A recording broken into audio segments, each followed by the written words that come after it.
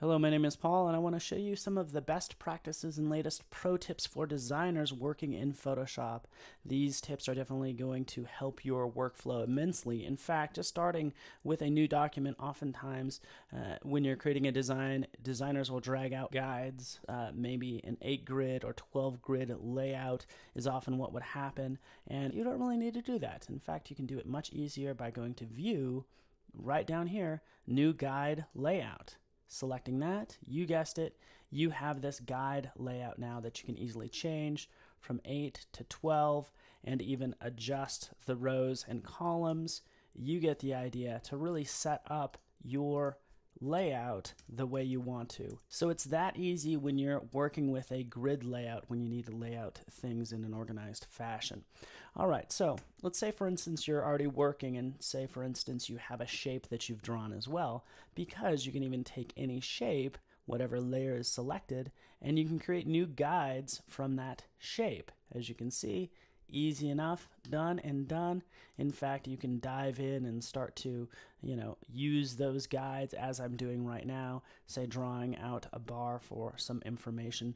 In fact, here's another pro tip, just holding down the Alt and Shift key, as I click and drag, look, I get these guides as well. So I can drag this down and make sure it kind of snaps into place wherever I want it to be right there. And even dragging down the next one, you can see it snaps into place, saying they're about 103 pixels apart. Okay, so when you're laying out items, it's really easy and really efficient when it comes to placing elements. In fact, I want to place some more elements from another file. So I'm going to go to File, and I'm going to place an embedded file. And I'm going to go out to this JPEG, happens just to be this mountain right here. I've placed it accordingly. In fact, you can see it right down here, right here. It's actually a smart object. So I can double click on it, and that's the full image.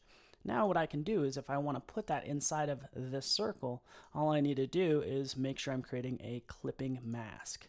So from there, that gives me the opportunity to move this around. In fact, I can scale it down. Since it's a smart object, it's not going to destroy or delete any pixels. It's going to be non-destructive, so I can always resize it if I want to. And not only that, but that circle I can adjust as well. So you can see the flexibility and control clipping masks give me. All right, so let me just jump ahead to this design so you can see how I've progressed it accordingly. And notice how you want to make sure you're organizing your content in layer groups, as I'm doing right now.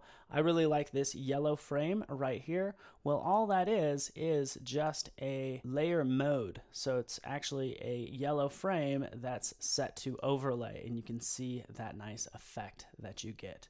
So I'm going to continue working. In fact, I'm going to use some elements from some other files as well that I've actually created in Illustrator.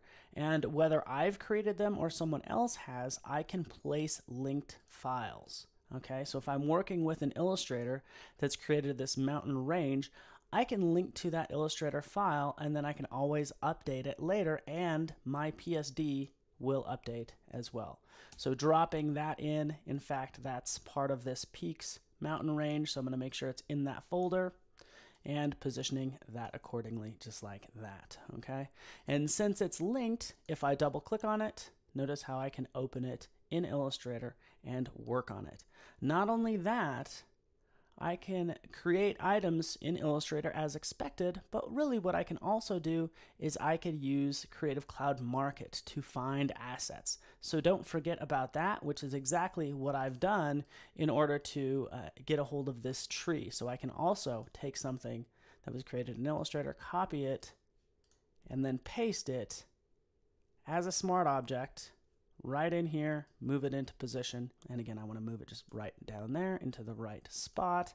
That looks good for my design. But let's talk about typography now, because what I want to do is I want to add a title up at the top. In fact, I'd create a new folder and I'd call it title, and this is going to just be some black text, and I'll just type in Yosemite.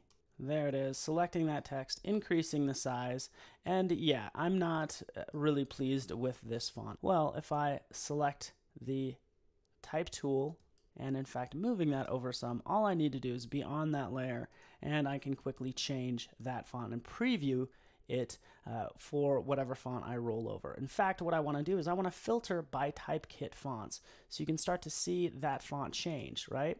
So I'm seeing that font change based on these Typekit fonts. Well, where did these fonts come from? Well, I got them from Typekit. In fact, right over here, click, and you can jump out to Typekit, sort by desktop use. Maybe you want a sans serif that has different weights, where you can just select those multiple weights, find the font that you want. Say, for instance, I kind of like this Fira Sans, seems somewhat unique, so use that font, sync it to my desktop, and it's going to be available in Creative Cloud and available in all of my desktop applications. There it is, Fira Sans. All right, with that done, you can jump back in here. There's my font. I don't even have to restart Photoshop or anything, but you can see right here, here's my Fira Sans font.